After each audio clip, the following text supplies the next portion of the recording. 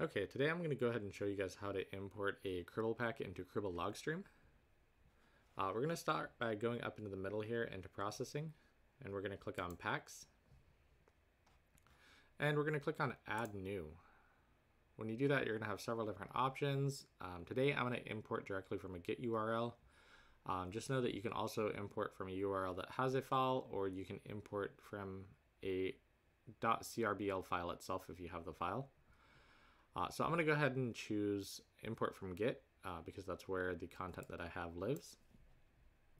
We're going to give that a second, and I'm going to go ahead and put in my Git URL.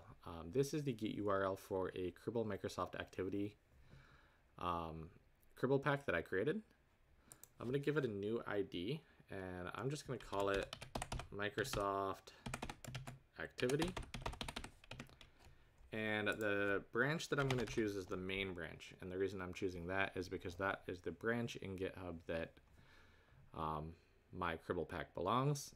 You would choose whichever branch that the Cribl pack that you're looking for belongs in. So that's pretty much it. We're going to go ahead and click OK. And it's not going to work in my demo environment here, but I'll go ahead and show you in a future. Oh, actually it did work. So here it is. We have Microsoft Activity. It popped up.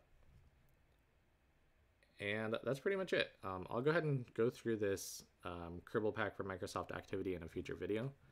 I'll go ahead and show you guys what it does and how it works. But the scope of this video, we're just showing you how to import Cribl packs. And that's pretty much it. It's pretty simple. Thank you guys for watching another H2 video, and you have a good day.